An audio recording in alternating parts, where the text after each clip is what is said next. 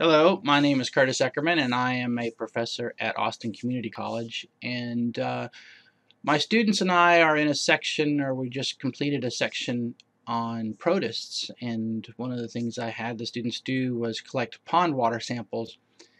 And this is a pond water sample that was collected actually behind the school here at the Riverside campus. And while this is not a protist, we found a water bear. And what we're witnessing is the hatching of eggs of water bear eggs, of tardigrades. And our first impression was that this was the female that was giving birth, but upon reading and doing a little background research, this is very likely the large structure at the bottom is likely the shed of the female, and then the eggs are hatching and they're coming out. Still very, very cool. Don't see this every day.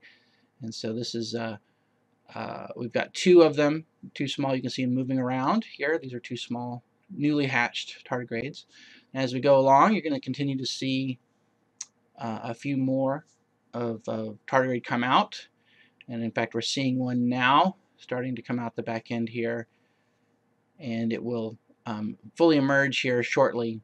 But again, the tardigrades in their reproduction, typically what happens is the female. Well, different species have different strategies. Some species are dioecious, that is, they have both sexes. Some are asexual. In this case, this is probably a dioecious species.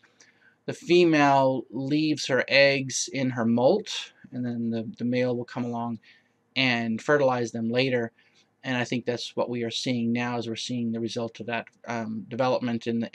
And that's why earlier we saw this specimen, or I saw a water bear earlier, and it was definitely not translucent like this earlier. So I suspect again that this is the shed, and that these are eggs that are hatching and that are coming out of that shed. Anyway, enjoy the rest of the video. It's just going to continue to watch these young develop. Towards the end, you'll see kind of the body wall of this shed kind of rupture as well. So that's again why I suspect that we're not looking at actually a live mother, but instead the shed with the eggs in it.